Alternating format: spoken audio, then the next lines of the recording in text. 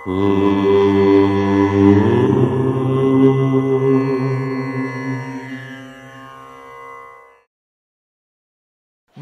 జయంతి రోజున సాయంకాల సంధ్యా సమయంలో స్తంభోద్భవ నరసింహ పూజ చేసి 5 అర్ఘ్యములు నరసింహస్వామికి వదలాలి అని శాస్త్రం చెబుతోంది.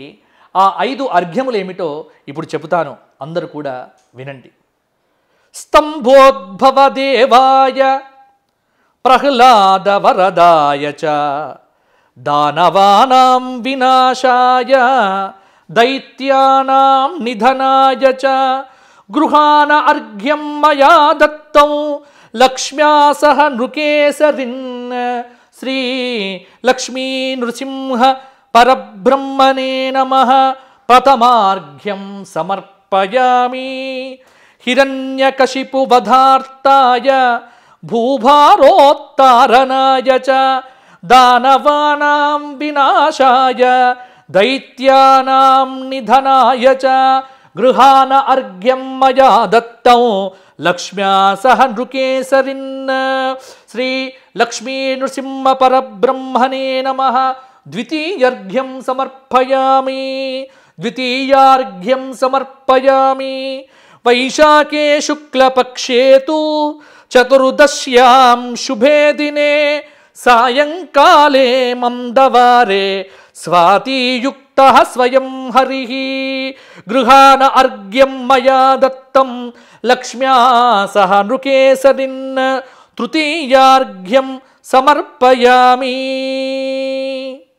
పరిత్రాణాయ సాధూనాం జాతో విష్ణుః నృకేసరి గృహాణ అర్ఘ్యం మయా దత్తం స లక్ష్మీ నృహరిస్వయం శ్రీ లక్ష్మీ నృసింహ పరబ్రహ్మణే నమః.